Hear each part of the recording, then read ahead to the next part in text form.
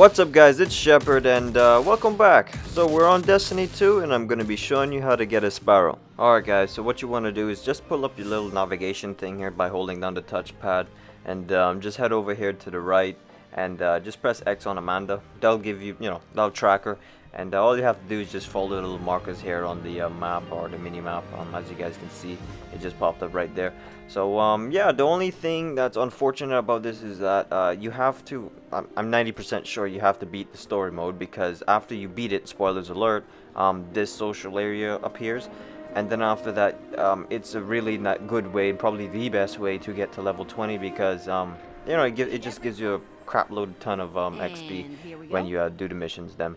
So anyway, as you guys can see here, the vehicles here, they show you level 20 required, and they're all blacked out, so I can't purchase them. They're 5,000 Glimmer each, and to me, I think it'll make the whole game better, especially when you're exploring all the other planets and all of that stuff.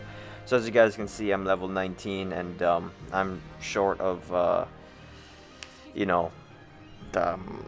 XP here. I couldn't get that word out, and I don't know why I'm showing you my gear. What can I help you with? Anyway, I'll be right back when I reach level 20 and show you what happens after.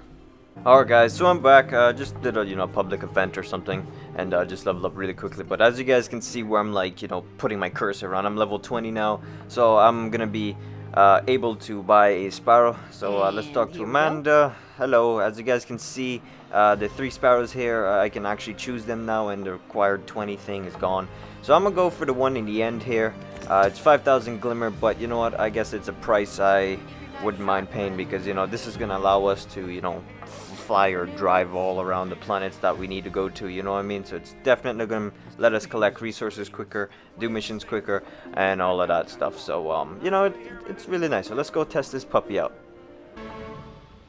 Alrighty, so spawned in, and as you guys can see, when you get your Sparrow, you get the little notifications on the bottom telling you that you have a Sparrow.